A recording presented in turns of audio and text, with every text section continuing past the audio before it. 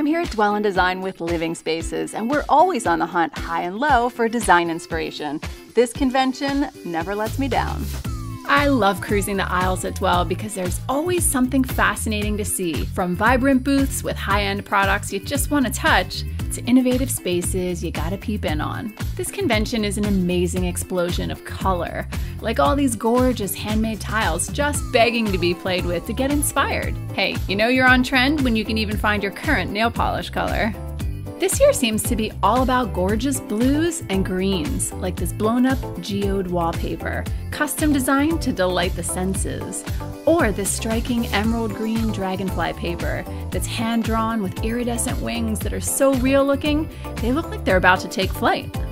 Around the corner, I couldn't help but get drawn in by these artisanal textiles in time-honored patterns like stripes and checks, but reimagined in overdyed and vibrant hues.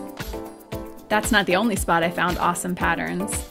This display shows uniquely shaped tiles, some with multiple ways to be arranged, limited only by your imagination.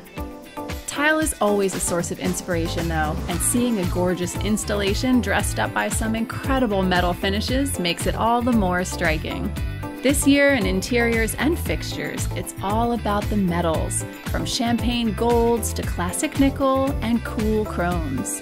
For a fresh, timeless look, many spaces can benefit from mixed metals. But there's a few new finishes and sheens that have come to the market and aren't going anywhere, like matte black.